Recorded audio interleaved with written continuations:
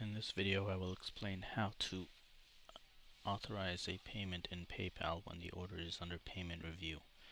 This generally occurs when there is a duplicate order ID, and you will then need to authorize the payment in your store admin and your PayPal account before you can invoice the order in your store admin. So first step you want to do is go to your PayPal account,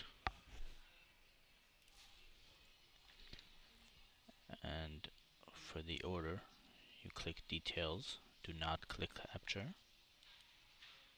When it's under review, click details, scroll down till you can find the payment review and click accept.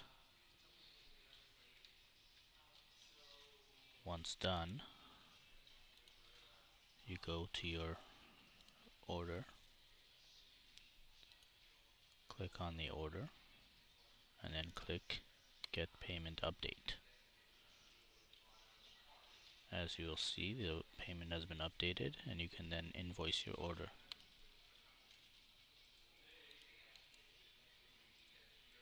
When ready to invoice, do capture online and click submit invoice.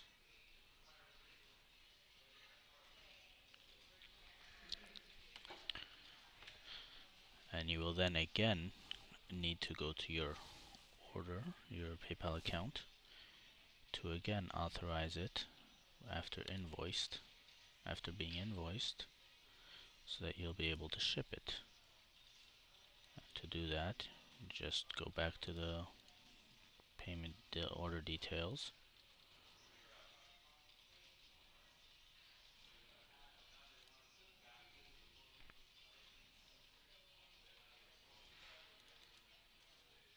and again you will see payment review and click accept.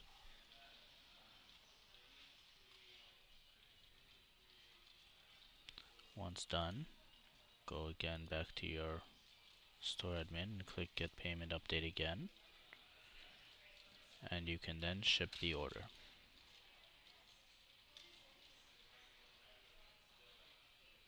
Now, as you'll see, since I did not yet ship it, if we go to the orders, you'll see it sitting in processing at this point. In order to put it in complete, the order must be shipped. So you'll do, after clicking get payment information again, update, you'll have the options to ship.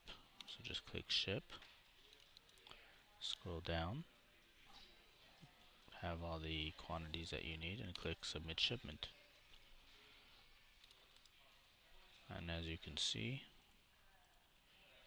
if we go to orders, you can see the order status is complete.